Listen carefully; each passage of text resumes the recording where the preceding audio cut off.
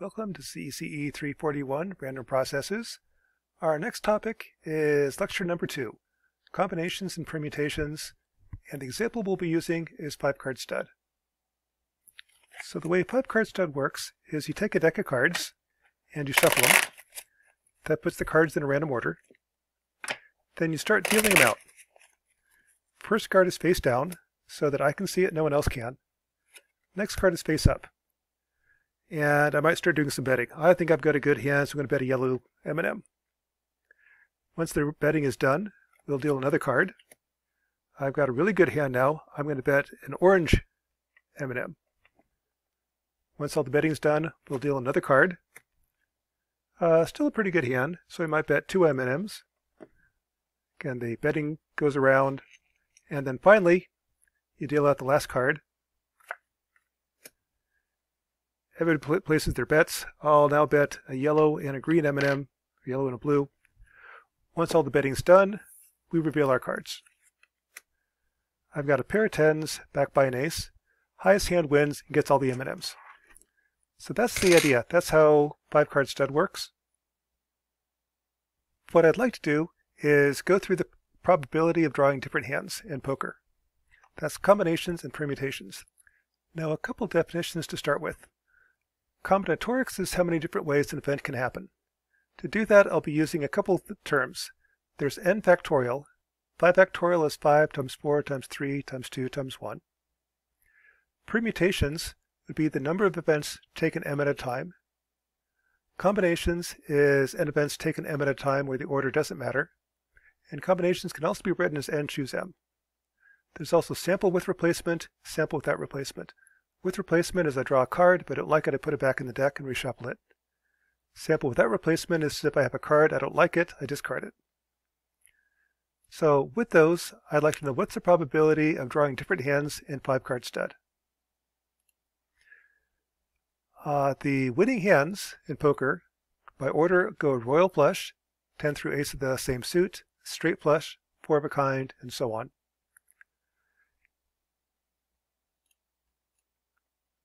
Now to start out, as you recall, when you start the game you shuffle the deck. I might want to know how many different ways you can shuffle the deck. Well, when I do that, the top card in the deck, this one right here, there's 52 possibilities for that card. The next card, there's 51 possibilities. Next card, 50. Next card, 49, and so on. So the number of different ways the deck can be shuffled is 52 times 51 times 50. That's 52 factorial. There's 8 times 10 to the 67th ways to shuffle the deck. This is where enumeration doesn't work. There's just too many combinations. Instead, we're going to be using a thing called permutations and combinations. Permutation is where order matters. For the way the hand plays out, order does matter. For example, if I had the first card revealed was an ace, I might bet, other people could keep on betting. Second card reveals the second ace, people are going to start dropping out. A third card revealed is another ace. Probably everyone's full at this point, and I've got the pot, no one's going to keep on betting. That's one way the hand plays out. A second way the hand could play out, I could say, here's my face down card. First card revealed is an ace. And again, I could start betting, people probably stay in. Next card revealed is a 3. Most of my opponents aren't very impressed with a 3. Now a second ace is revealed. You might have a few start dropping out, and then a third ace. So how the hand plays out depends upon the order. That's a permutation, where the order does matter. The number of ways the hand can play out is I have 52 cards I can choose from. This is one of 51, 50 cards, 49, 48. That's the number of different ways that can be dealt 5 cards. That's permutations. 52 permutation 5. There's 311 million different ways a given hand can play out. Once I reveal the hand, order no longer matters. For example, this hand is exactly the same as that hand, exactly the same as this hand. It's 4 of a kind. When combination or order doesn't matter, that's a combination. That's the same as the number of permutations divided by the number of ways I can organize 5 cards. The ways I can do that is the first card is I have 5 cards, choose 1. Then I can choose from 4, then 3, then 2, then 1. That's 5 factorial. So if order doesn't matter, that's the permutations, 52 factorial over 52 minus 5 factorial, divided by how many cards?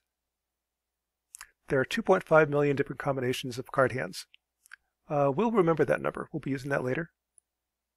Let's start with the easiest hand to calculate, a royal flush. Royal flush is 10 through ace of the same suit. There are 2.5 million different hands in poker, only 4 royal flushes. I could have a royal flush in spades, diamonds, hearts, or clubs. So the probability of getting royal flush is 4 possible royal flushes, 2.5 million total hands, or the odds are 1 in 600,000. What that means is if I played a lot of hands in poker, 1 out of every 649,000 hands, I should get a royal flush. Next, let's look at the probability of drawing 4 of a kind. For example, here I've got 4 aces. There are several ways to compute this. This is one of the ways. First, to get 4 of a kind, the first card could be any hand, or any card, ace through king. There's 13 different cards, so that's 13 cards, choose 1.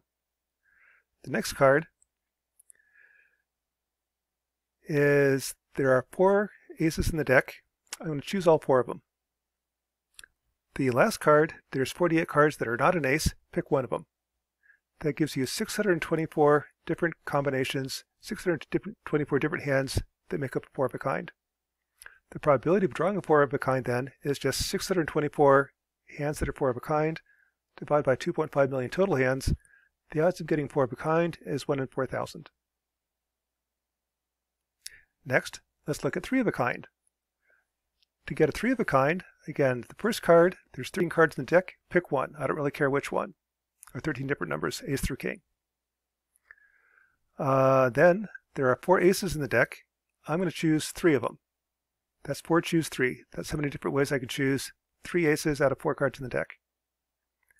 The remaining 48 cards, pick 2. That's going to give me a slightly biased answer. For example, if I drew 2 10s, I'd have a full house. That's not 3 of a kind. I need to subtract out the number of ways of drawing 2 cards and getting 2 that match. That's 72. The way that 72 comes up is I've got 12 cards that are not an ace. 12, choose 1. Of those 4 10s, pick 2 of them. That's 6. And 6 times 12 is 72. That's how many full houses I can have. Subtracting out the full houses gives you 54,000 hands that are 3 of a kind. Probability of drawing 3 of a kind is 1 in 47. A flush is all 4 cards are the same suit. Probability of drawing a flush is the first card is there's 4 suits, pick 1. I don't care which one. Of the 13 hearts in the deck, pick 5. There's 55,184 different ways of drawing 5 hearts. This is a little bit biased because it also includes straight flushes. If all these are in a run, that's a straight flush. That's a different hand. There's 40 different straight flushes. Removing those gives 5,144 different flushes. So the probability of drawing a flush is 5144 over 2.5 million, 500 to 1. Next is a straight. There are 40 different straights. The first card could be anything between ace and 10. Ace through 5 is a straight, 10 through ace is a straight. So there's 40 different cards I can choose. Once I pick the first card, the second card is there's 4 2s, pick 1, 4 3s, pick 1, 4 4s, 4 5s, pick 1. That's all the different straights. There's a special case though, there's a straight flush. If they're all the same suit, that's different. That's higher than a straight. There's 40 different straight flushes, so subtract those out. There's 10,200 different straights. Give me 254 to 1 odds against drawing one. 2 pair is a pair in one card, a second pair that doesn't match, and a random card. The probability of drawing a 2 pair is the first card. We've got 13 different cards, ace through king. Pick 2 of them. Of the 2 aces, pick 2. It's 4, choose 2. Of the 2 10s, pick 2. 4, choose 2. Of the remaining 44 cards, pick one.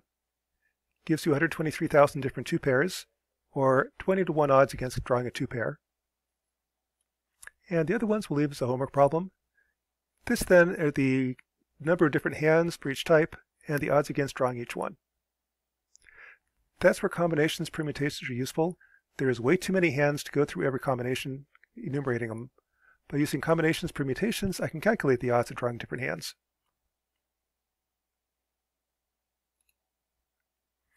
I can verify that with a Monte Carlo simulation. What a Monte Carlo simulation does is it writes a program in MATLAB to draw a random hand.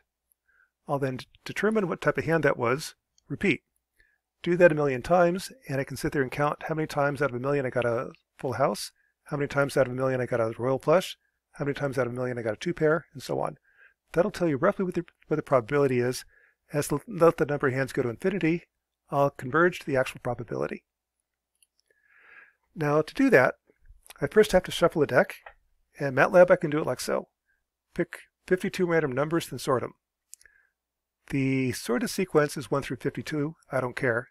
How you ordered them is what I do care. The second number in the sort is the first card was the 47th largest number. The second card is the 40th, and so on. This is the value of the cards in order. If I want to determine the value, take the first 5 cards. That's my hand. The value of the card is the hand mod 13 plus 1. Gives me the numbers 1 through 13. So 1 is an ace, 2, 3, 4, 6, so on. The suit is the round down. Hand divided by 13, rounded down, plus 1. So this would be spade, spade, spade, club, spade. There I've got my hand. 9 of spades, 2 of spades, 1 of spades, 4 of clubs, 6 of spades. To determine the number of 2 pairs, 2 of a kind, and so on, I count. How many times does the value match? So I'm going to go through the hand and sum up how many times or how many 1s I have, how many 2s I have, how many 3s, and so on. To determine what kind of hand I have, I'll then sort this. Sort goes up ascending. So the last one, and the 13, says if the biggest pair I have is 4, I've got 4 of a kind. If the biggest I have is a 3, followed by a 2, I've got a full house. If it's a 3 and less than 2, I've got 3 of a kind. 2 and 2 is a 2 pair. 2 and less than 2 is a pair. So after playing 1,000,000 games of poker, I wound up with the 252 out of the 1,000,000 were 4 of a kind. 14909 out of 1,000,000 were a full house, 3 of a kind, 2 pair, and a pair. That means with the Monte Carlo simulation, take that divided by 1,000,000, that's the odds of getting a 4 of a kind, full house, 3 of a kind, 2 pair, and pair. And notice this is close, not exact, but close to the computed odds.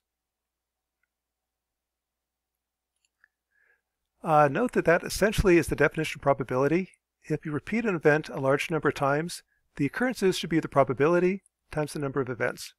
For example, for 1,000,000 hands of poker, I should get a 3 of a kind, 1 out of every 47.3 times. That's what I got. I got 3 of a kind, 21,000 out of 1,000,000 times. So that's combinations and permutations.